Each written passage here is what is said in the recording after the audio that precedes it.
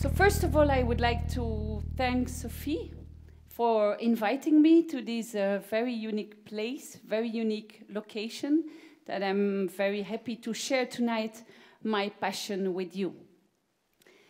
So my key driver as a scientist, but also for art, is passion. I think I would not be able to do my work without the passion I have. The leitmotif that's going throughout my work and which I try to share with my students and researchers is thinking out of the box, being open for serendipity. And a message to you tonight, a take-home message, I hope, is that you give some space to randomness and imperfection in your life, because you will see how important it is. So what was my first passion? My first passion was tennis. When I was a little child, I played a lot of tennis. I got selected by the Tennis Federation, and then you end up as a promising little girl in the Le Soir, winning also at the time against Justine Henin, but she ended up first of the world in tennis. I didn't end up first of the world in tennis. But that's okay. You will see that I took on a very different route. And luckily, this was not my only passion. And one of my other passions was, in fact, understanding what is cancer. So I lost a friend at a young age who died from cancer. And when I started to read about cancer, then you can see that it says it's an evolutionary process that results from the random accumulation of somatic mutations. And so it leads to an uncontrolled cell division. And I was really struck by these words, an evolutionary process and randomness. And so these were one of the reasons that I started to study biology. But not only that, but also as a child, I loved to look into biology books. And what I was really striking by was these different kinds of adaptations, these animals that can survive in the most extreme environments, or flowers that do mimicry to attract insects. There are so many examples of amazing adaptations out there. What's also striking me in nature is this complexity. We evolved to so many complex forms, and a very beautiful example is our brain. If I would take all your nerve cells out of your brain, I could do 25 times the circumference of Earth. And if we look at all the connections in our brain, then each nerve cell is 2,000 times connected with other nerve cells. So we have more than 200 million connections in our brain. This is so much more connections than any computer we will ever be able to build. And then just look at the diversity around us. At microscopic level, at macroscopic level, there is this huge diversity that has adapted to these very different environments. And what's really interesting about all this is that all this evolved from one unique ancestor, Luca. Luca, the last universal common ancestor, 3.5 billion years ago on planet Earth, gave rise to all the diversity, complexity that we see today. And in fact, Luca was a very simple cell, probably like a bacteria. And if you look at this simplified tree of life, we sometimes think, wrongly, that evolution is going towards a climax, and that the climax is human. But this is wrong. It's completely wrong. Evolution goes in very different directions, very different. Branches occur, some disappear, and we are just one of these branches of evolution. And we are, in fact, the last second of evolution. We are very recent. We are not 3.5 billion years ago. Homo sapiens evolved around 300,000 years ago out of Africa. And in fact, we are lucky to still exist because our ancestors persisted, because these ancestors survived. Because if you look, when we separated around 6 to 7 million years ago from chimpanzee, so we share with the chimpanzee an ancestor around 6 to 7 million years ago. When we separated, there were very different type and species of humans arising on our planet. but all got extinct. And the only one that remains today is Homo sapiens. Very recent, like I said, 300,000 years ago. And if we think about this, then let's think it even broader, in a longer evolution. Let's put it back in our universum. So if we look at our universe, it's around 14 billion years old. Our planet Earth is around 4.5 billion years old. Maybe in 5 to 6 billion years, the sun will disappear. So our life, a human life of average of 80 years, is just a small, small spotlight in this long evolution. And if you think that we are just this very small spotlight in this evolution, like Dawkins said, Richard Dawkins, some of life must be devoted to do something worthwhile with it, more than just perpetuating it. And I realized that for me, what's really important or worthwhile is science.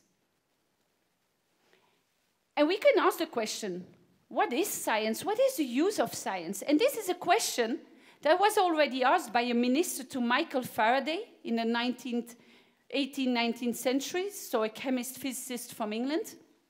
And Michael Faraday answered to the minister, what is the use of a baby? And the minister looked at him, surprised. And he says, science is like a baby. When it's born, it can do nothing. But it has a huge potential. So when we scientists write an hypothesis, we don't always know the outcome. When we ask answers, we don't have when we ask questions, we don't always have the answers.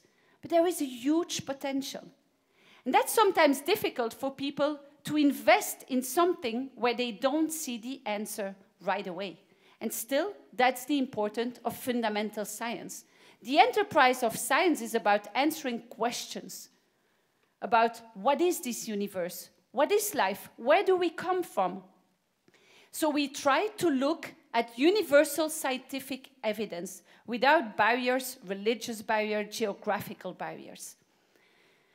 So scientists are part of our society. And I think today with COVID, people realize it.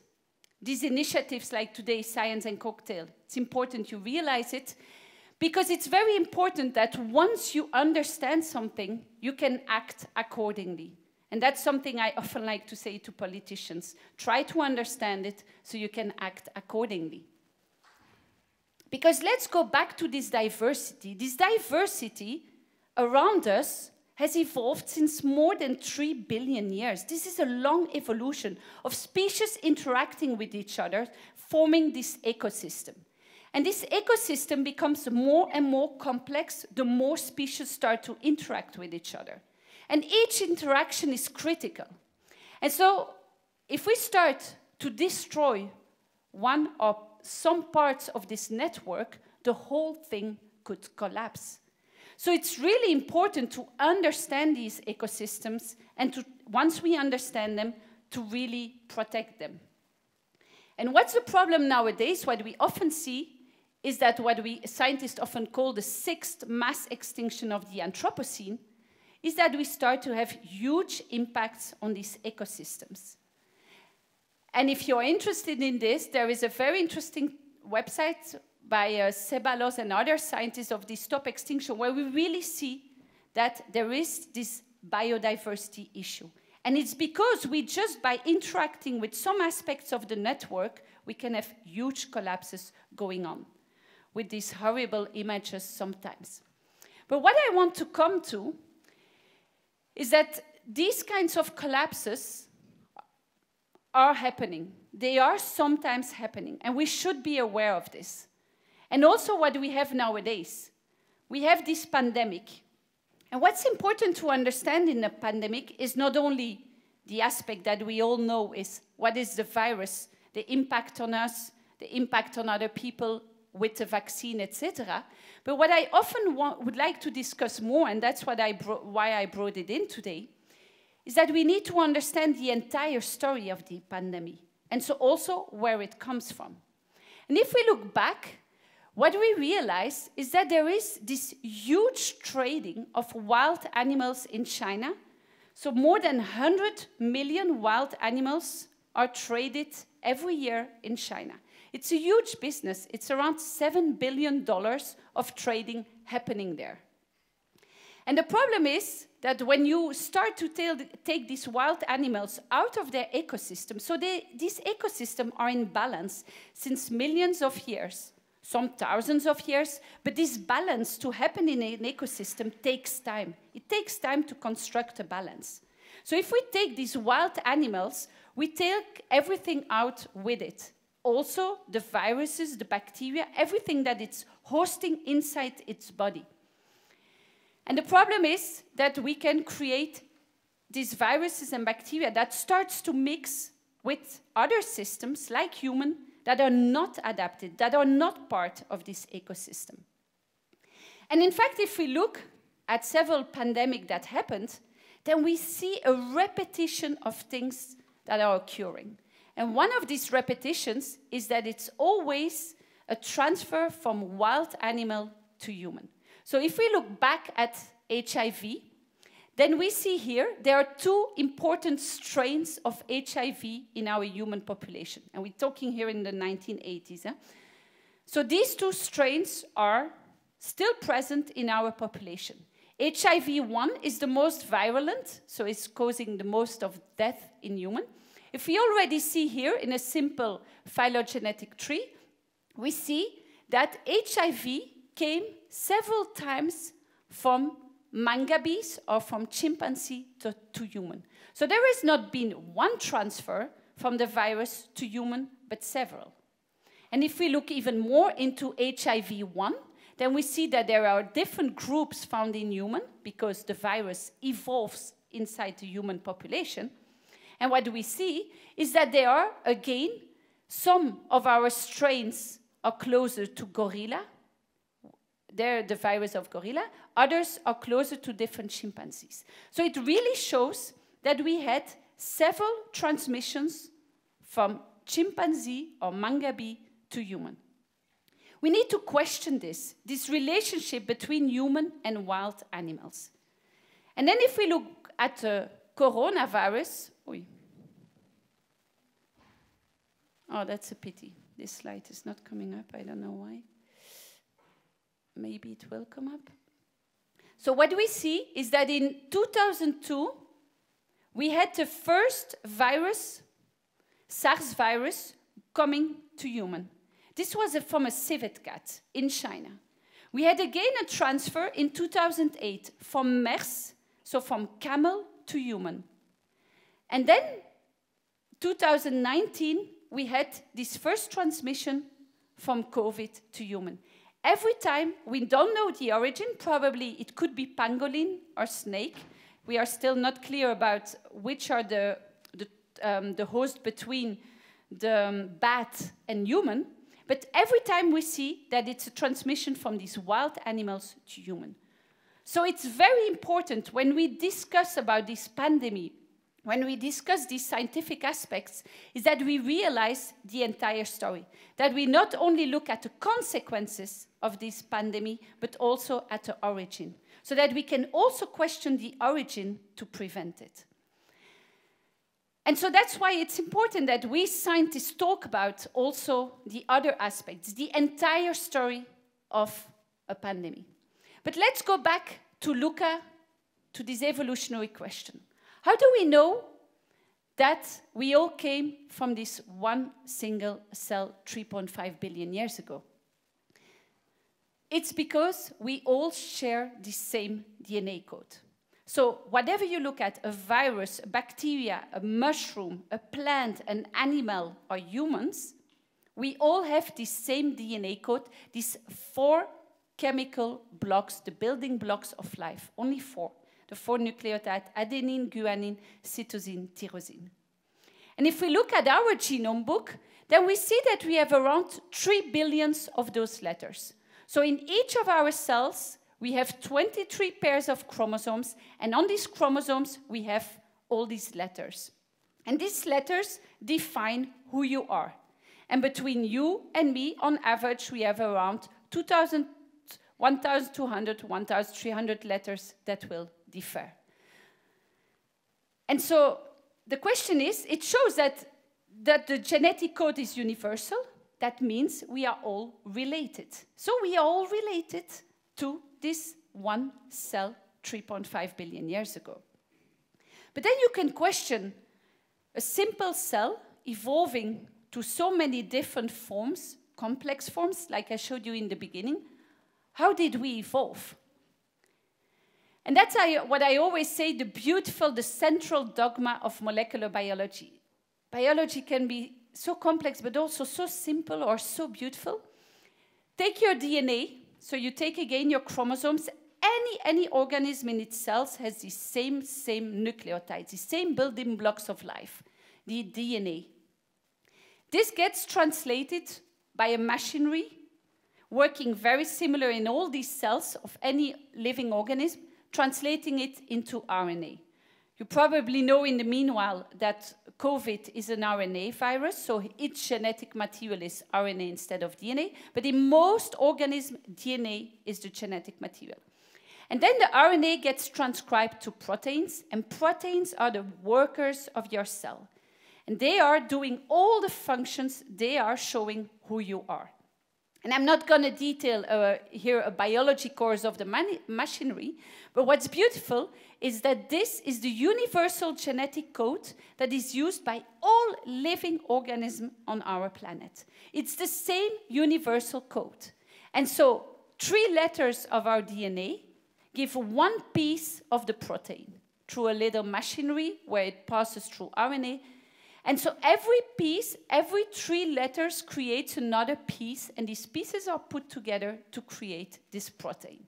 And these proteins are critical to the functions of our cell. But then how does evolution happen? What can happen is that these letters start to change randomly. They change all the time. Every time our cells start to replicate, we make errors, and these letters can change. We can be exposed to chemicals or radiation. These letters can change. That's what we call mutations. And so what can happen is that these letters change. The consequence is that a piece in your protein can change. And often these changes are neutral. And a lot of what is happening in evolution is the consequence of neutral mutations. But sometimes a change can be adaptive. And when that change is adaptive, it will be selected for. And that's, if you give time to evolution, you get all these random changes happening constantly. Some will be deleterious, but some will be advantageous. And if they are advantageous and they give a fitness advantage to the organism, it will be selected. And so thanks to that, since more than 10 years now, there is this genome revolution where more and more technology has advanced very quickly to start to sequence all these genomes at a very low cost. So it's also possible nowadays to sequence your genome for less than 1,000 euro. And you know all the letters of all your chromosomes. And then we can start to compare humans where we all differ in our letters and how we are different from each other. And that's the whole idea behind the 1,000 Human Genome Project. So there has been more and more human individuals, sequenced all over the world. And then you get this kind of map. So what does this map show? The colors show unique mutations. So in dark, mutations, so changes in these letters that are unique to the population. These are, in yellow, the light part of the color, are changes unique to the continent. And the gray part of the pie chart is showing mutations that you share. So the same letters that you share between populations or continents. So what you clearly see from all these analyses is that the most unique mutations are in Africa. And that makes sense, because we all evolved. The oldest individuals of Homo sapiens were in Africa. And we all started out of Africa to migrate all over the world. So the most variability because the longest evolution is in Africa, we see the most variations there. And then you see that Europe is much younger, that there are populations that are much younger, that have less unique variations than other continents. But that the biggest part is this dark gray is all this shared variability. So having this data, it's also interesting to look back a bit at our human society, to use these scientific results to also questions about discussions we have in our human society. For example, the whole questions of defining a race. We often say there are these Asian people, European people, Americans, Australian. But it's based on what? Because if we look at the genetic maps of all these, what we call races, then we see that there is so much variability within a group, as much as between groups, that it's very hard to delimit what's an Asian, what's an American, what's an European, based on their genetic information. So biologically, a race doesn't mean much. And we should be very careful. This is really a social construct, not a scientific construct. And maybe some of you have already done the test where you decipher your genetic ancestry. So you get your genome analyzed, and you try to look, based on these variants, these mutations I showed you, what's your genetic ancestry? And what you will see, any individual that will try to find back its ancestry, you will see that you are European, Asian, probably also Africans, all kinds of variability. So what is an immigrant nowadays? Because if we would look at our genetics, then we are a mixture. And we are all immigrants out of Africa. So again, the terminology immigrant could be questions if we look at a worldwide level. And that's the interesting thing about this genomic revolution, is that we can decipher more and more this variability that is underlying the variability that we see at the phenotypic level, so at the outside. We also have to look at the inside. But the genomic revolution is also not only interesting for all these evolutionary scientific questions, but also for the medical field. What we know now more and more is at the origin of cancer, there are these random mutations. Mutations that can occur in genes that control our cell divisions, or in genes that suppress these uncontrolled cell divisions. P53, a very important gene to control our cell division. If that gene gets mutated, there is uncontrolled cell proliferation, and a cancer can occur. But also genes that control cell death or DNA repair, all genes nowadays, we get a longer and longer catalog, a list of mutations that could be at the origin of cancer. And of course, this is very interesting insight information to better understand this disease and to treat it. But I'm not going to talk today so much about cancer. Still, we wonder, is cancer a human aspect? Are we the only one having cancer? No, not at all. There are many animals that develop cancers. A lot, because we all have cell divisions, and if the cell divisions gets uncontrolled, you can get a cancer. But I showed you there are beautiful adaptations out in nature. So are there animals that do not develop cancer? And could we learn something from these? This is the naked mole rat. Very cute, no? This naked mole rat doesn't develop cancer. So it's as small as a mice, but instead of living 4 years, it lives 30 years, which is already surprising for such a small animal. But what's really interesting is that it cannot develop a cancer. So scientists started to ask this question, how come? And of course, when they asked the questions, they had no answer. And they had to start, in the beginning, it took like more than 10 years of research to realize, by looking at something very different, at tissue elasticity, they realized that these animals secrete this high molecular mass hyaluronan. It's a molecule a bit sugary-like that they secrete around their cells, and it makes their tissue very elastic. And this helps this naked mole rat to dig into the soil and to really go there in between the soil, and that all their tissue is very elastic when they go inside the soil. But what they realized is that this molecule also prevents cells from dividing more. So they secrete this hyaluronan around their cells, and when you inject a cancer there or any other cell, it stops dividing. It cannot divide further. And that's, of course, very interesting now for applications or for further research towards this cancer therapy. But why do I show the naked mole rat? Because it's just one of these examples of nature as an inspiration source. Albert Einstein always said we know less than 1,000 of 1% of what nature has to reveal us. And so I think, and that's what I am inspired by nature, is that nature took so long to evolve. This ecosystem took years, millions of years to evolve. And so in nature, you can find so many answers to questions we have. Nature has found solutions to survive in the most extreme environments.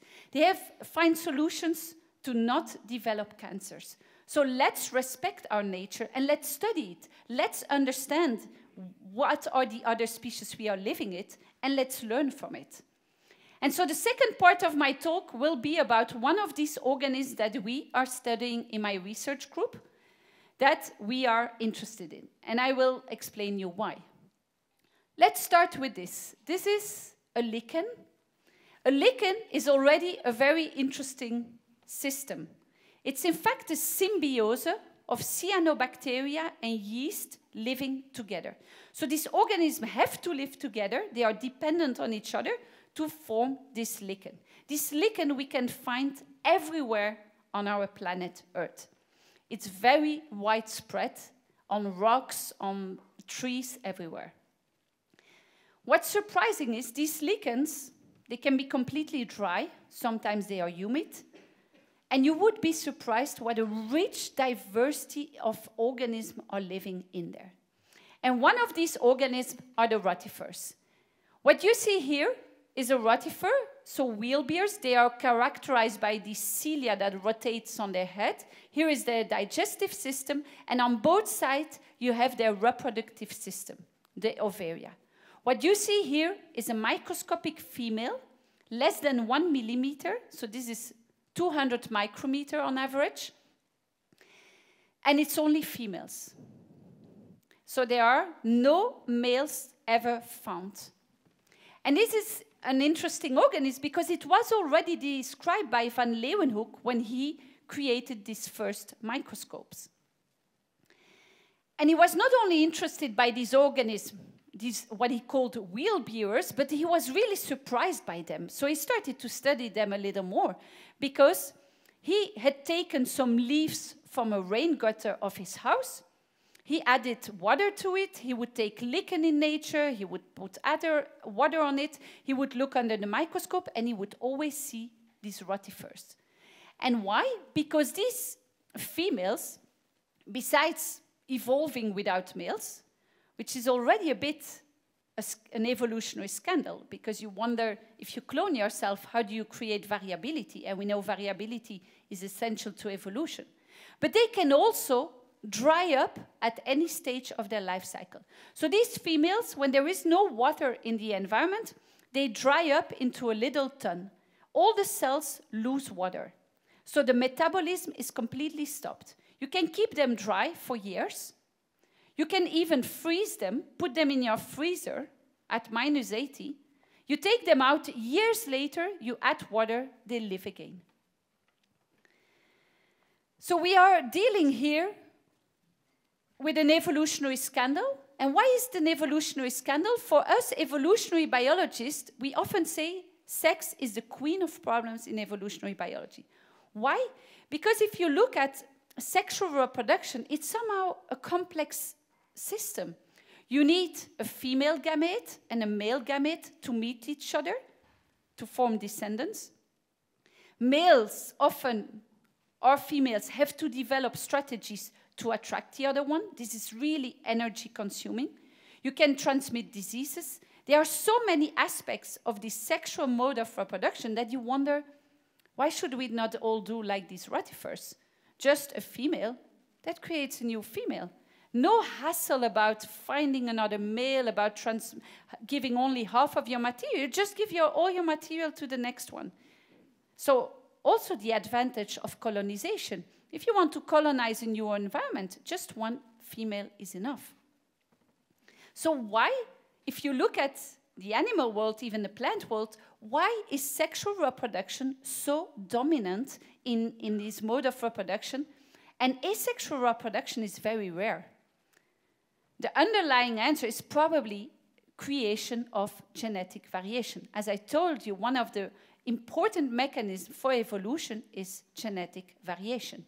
Look at COVID virus that evolves. It's constantly creating these variations, random variations. But if a variation is advantageous because it enhances its growth inside our cells, it gets selected. But still, how do the rotifers evolve? Because rotifers have evolved into more than 400 species. So they diversify. They diversify since millions of years in more than 400 species. And they adapt to these extreme environments where they can dry up, they can be frozen. So of course, this makes the newspapers, they love these kinds of stories where you can reproduce without males or without sex. So one of the first questions, I will try to explain a bit of the results. What are we trying to understand here with these organisms?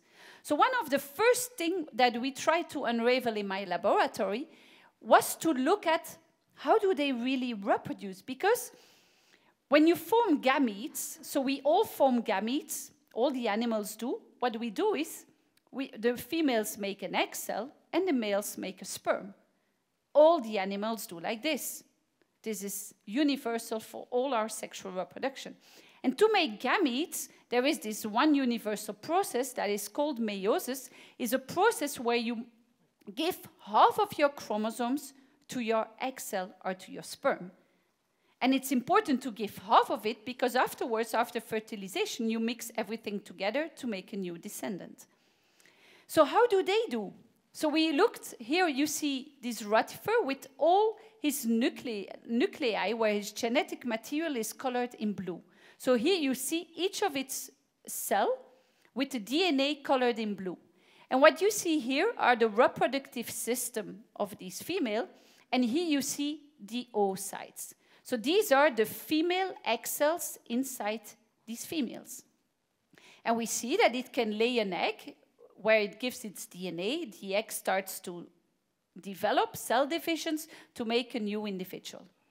So what we try to study is the chromosome dynamics. What happens from the DNA here, the chromosomes inside here, is everything given to the descendants, or do they only give half of it, like all other gametes are formed? So without going too much into details to not lose you, but what you see here is the dynamics of their chromosomes. They have 12 chromosomes inside their egg cells. Like we have 46 in each of our cells, but we have 23 in the egg cells for the female, 23 in the sperm. So we see 12 chromosomes that starts to condense, typically in meiosis. At some point, they start to come together. We only see 6 chromosomes. That's when your homologous chromosomes come together. And then through a mechanism of very specific meiosis, you have the chromosomes that beautifully separate into 2, and you give only half to the egg cell and half to another cell that gets destroyed. What they do, we found out, is that they give their 12 chromosomes to their descendants. So they do, at some point, that's why we call an aborted meiosis, this separation of the chromosomes into 2 cells does not happen. So now we try to understand the molecular mechanism behind this stopping of this separation. So they keep all the chromosomes of the mother together. And so they don't need any sperm or any other genetic material to come in because they give everything to their descendants.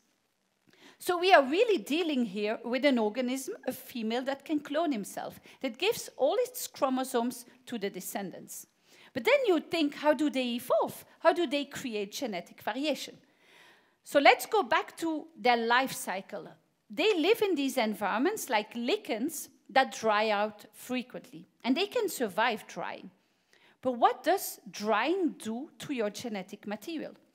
So what we did in the lab, we can clone them very easy. You take a female, a few months later, you have thousands of individuals, a clone of the mother. And then we dried them up in the lab, and then we started to look at the integrity of their genetic material. Do the 12 chromosomes stay intact, or does something happen? And if drying up breaks up their genetic material, do they repair it perfectly afterwards? Or do they create changes at that moment? And so we started to look at this. So we took an hydrated clone, we dried it up, and we looked at the genomic integrity after several periods of drying up. And what you see here is that instead of having your genetic material up here, so your chromosomes entirely kept intact, you see that the DNA starts to break into pieces. And when you rehydrate them, they start to repair their broken DNA. So these animals are capable, when their chromosome starts to fragment during drying up, to put back all the pieces together to recreate their 12 chromosomes. And we thought this is interesting and it's very unique, because what do we do when we do proton therapy on cancer cells is that we expose these cancer cells to radiation, because this ionizing radiation breaks up all your genetic material into pieces and the cells die. So that's what we do in proton therapy, is exposing cancer cells to this ionizing radiation to break up the genetic material so they die. So we thought, let's expose this animal to ionizing radiation. And what happens then? So when we expose them to ionizing radiation, this is proton radiation to more than 1,000 gray. This is huge. There is no living organism that can survive such high doses of radiation. The only exceptions is a few bacteria, like Deinococcus radiodurans. So we expose these rotifers to these huge doses of radiation, the DNA gets completely broken. But when we rehydrated them, they all survived. They had a huge survival rate. So they can come out of desiccation, ionizing radiation, with broken DNA and survive. And if you let them repair, after a while they start to repair their broken material. And we even looked inside the cells, and we could see that within the 24 hours, they start to put back the whole puzzle of their chromosomes together. And this is, of course, interesting, but then we thought, okay, but they can repair their DNA. But remember the question, do they repair perfectly, or do they create some variability? So we did another experiment where we dried them up, we irradiated them, and we looked at the descendants. What happens to the offspring? Because these oocytes that I showed you inside the female, they get irradiated, DNA is broken, but they need to repair it before they can make descendants that are viable. And if we look at the descendants, so here you have the mother, and you see the different chromosomes of the mother. She gets irradiated and desiccated, so our DNA is broken. If we look back at the descendants, so she starts to repair when she comes out, she lays eggs. We look at the descendants, they start to have all the same chromosomes back together as the mother. But now with genome revolution, we thought, let's look at the genetic letters there. Remember, there are 4 letters that make up the entire alphabet, the same one as us. Are they exactly the same? And so, not to go too much into details, the really cool thing with this animal is we can just make a clone, genetically the same. We can keep it for 100 generations in the lab, so we kept it for a very long time in the lab, and then we decided after all these generations, we sequenced the genome again to see if there is changes happening. Do they evolve? Are there mutations? Are there changes happening? And we did another experiment in the lab where we dried them up, where we irradiate them, and there we took the descendants of these females and looked, are these descendants really the same at a genetic level, at these different letters? And so what we did is we took all the DNA, so these are 2 years of experiments in the lab, where you create all these lines, and then you take all the DNA, you sequence it, and nowadays, luckily, it's cheap to sequence them, and then you create a reference genome. So what is it? We created the genome of the first mother we used. So we reconstructed the 12 chromosomes of this mother. And then, after 130 generations of evolution, or after desiccation or after radiation, we took from the descendants also the DNA, and we also reconstructed their chromosomes. And then we compare. We compare, do these descendants have the same letters at any position as the mother, or are there differences? And I'm not going to go into the bioinformatic details, but this is how the chromosomes looks like of the mother. So we have each letter along the chromosomes of the mother.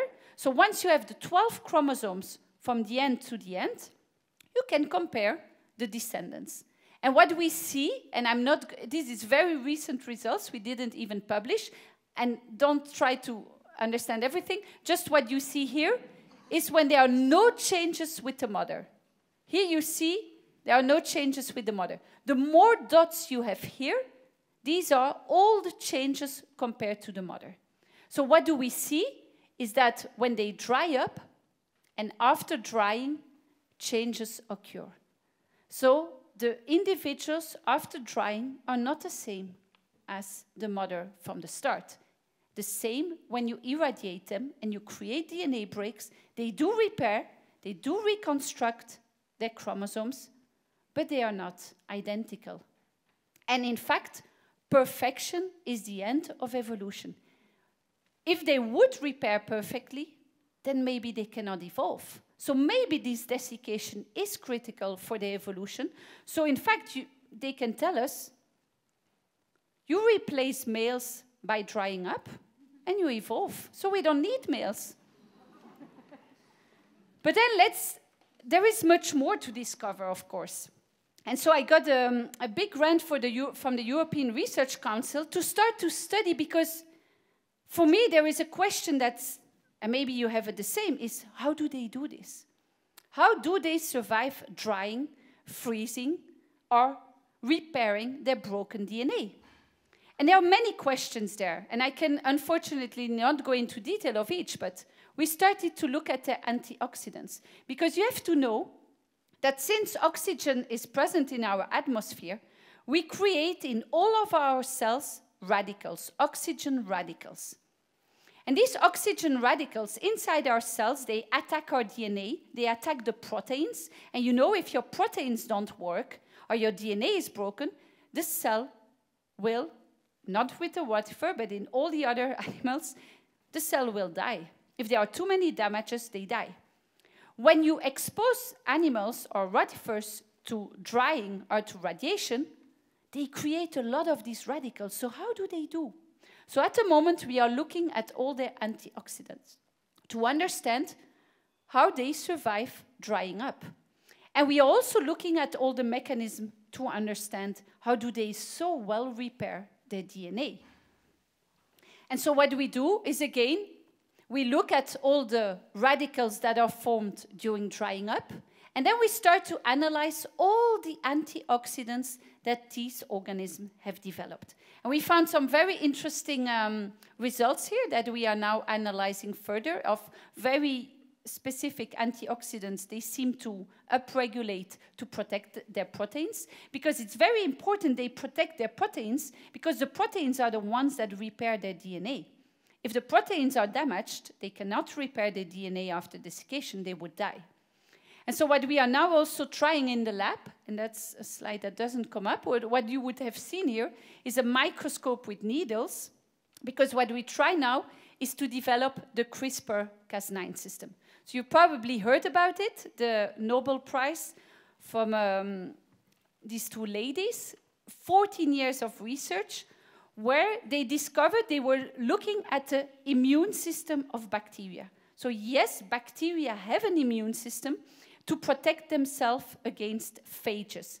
It's a very beautiful system where the bacteria takes the DNA of the virus or of the phage, integrates it into its genome, and then the second time it gets attacked by the same virus, it can recognize this piece and start to send a protein to destroy it. And that's the whole CRISPR-Cas9 system. And so what it does, this protein, this Cas9 of the bacteria, goes to a very specific place, it recognizes, and it cuts at a very specific position. So it really recognizes these letters where to cut. So this is now revolutionary to the field of research of biology and of the medical world. Because now what we can do, if we want to understand which are the important actors of the repair system of rotifers, we can study the function thanks to this system. We can just, with Cas9, taking the Cas9 of bacteria, giving it the sequence of our rotifer of interest with the Cas9 and say, cut there, or create a mutation. Your gene is inactive, and you can see if it has a consequence. So in the rotifer, we use this system to try to see which are the actors of the repair machinery and of the antioxidant protection, which is really important for applied applications. And now we have deposited a patent because we found some really important actors that can enhance tolerance of these organisms. And so you immediately see here that going through evolutionary biology, being a totally fundamental scientist, I'm going back indirectly to these whole questions of cancer. Because we have here, the rotifer, a very interesting model system to better understand cancer and aging. Because they do not have a p53 gene. We all have a p53 gene, rotifers do not. And it makes sense, because the p53 is the gene that says to our cell, if our cell has too many damages, it goes into cell death, what we call apoptosis. And it's very important so that our cell is not going into an uncontrolled cell division. Rotifers experience constantly damages from their environment. If every time that they have damages, when they dry up, they would go to cell death, they would never survive. So they have no p53 gene, so they don't do any cell death. So in fact, they are a living cancer. Because when p53 is mutated in our system, we develop a cancer. So they are a living cancer with this immortality, and they have found a way to protect their proteins from damages from drying up or from ionizing radiation. And that's why this animal became a model system for space research. So we have sent them now twice to space. And why is it an important system? Because in space you have a lot of galactic cosmic radiation. This galactic cosmic radiation includes ionizing radiation. And I showed you ionizing radiation is creating damages on your DNA. So if NASA and ESA plans these long missions into space, this will be a huge problem to astronauts, is this galactic cosmic radiation. So we did send a first experiment in 2019. This was the first model we built at Kennedy Space Center. So I was working there with technicians and scientists of my lab, with engineers of Kaiser Italia. And here you see the first model of rotifer sent to space. And in each bag, we had 10,000 individuals. So this is a very good system because you can create many, many replicates. You have clones, and you can do the same experiment on the International Space Station and on Earth and compare them and see what's the impact of the space environment on living system and on their DNA compared to Earth.